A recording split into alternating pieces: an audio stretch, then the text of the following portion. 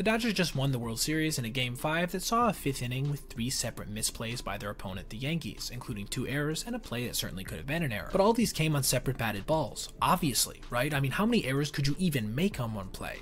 Well, that's exactly the notion the Dodgers challenged themselves way back in 2014, when they registered arguably the sloppiest play in the history of Major League Baseball. A Clayton Kershaw, firmly in his prime, delivered a 2-2 pitch to catcher Rene Rivera, who popped a shallow fly ball into center field that Yasiel Puig came racing in on, making a nice running catch before faking a second and then flipping an off-balance throw to first base, where the toss would get away from Adrian Gonzalez. Now, if that's where this play stopped, it would have been ugly, surely, but it wouldn't have cost them even a run yet, as with 2 outs, 2014 Kershaw easily could have found his way out of the inning.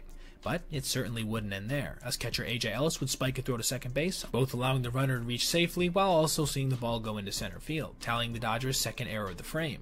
It would be then that shortstop Hanley Ramirez would fire wide to home plate, even though he had no chance to get the runner, where it slipped past a diving Kershaw.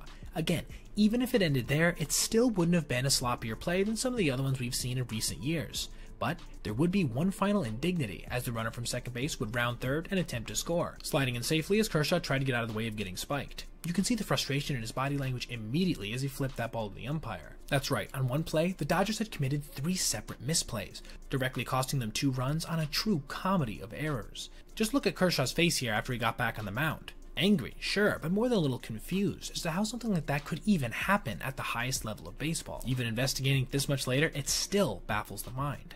Now, I want to ask you guys, what team do you think is most likely to do something like this come 2025? Let me know in the comments below.